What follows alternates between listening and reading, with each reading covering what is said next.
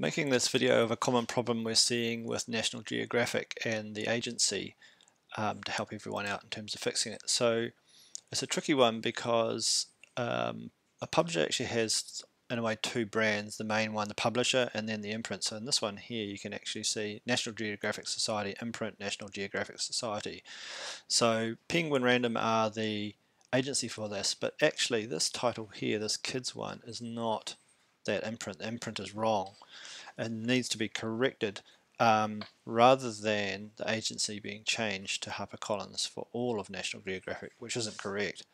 So the way to fix this is to simply go to load stock and load them again.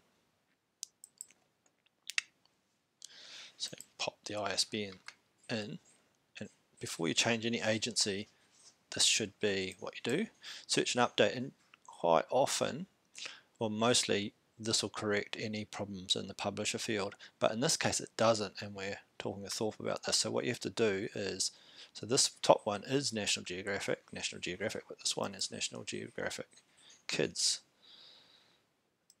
Oh, it could be children's book, but anyway, both of those, without the book in front of me, I can't tell, but that will work anyway. So now if we do that and add an order, we'll find that this will be HarperCollins and stay HarperCollins even if we change this back to Penguin, or when we do, because HarperCollins is set for this imprint.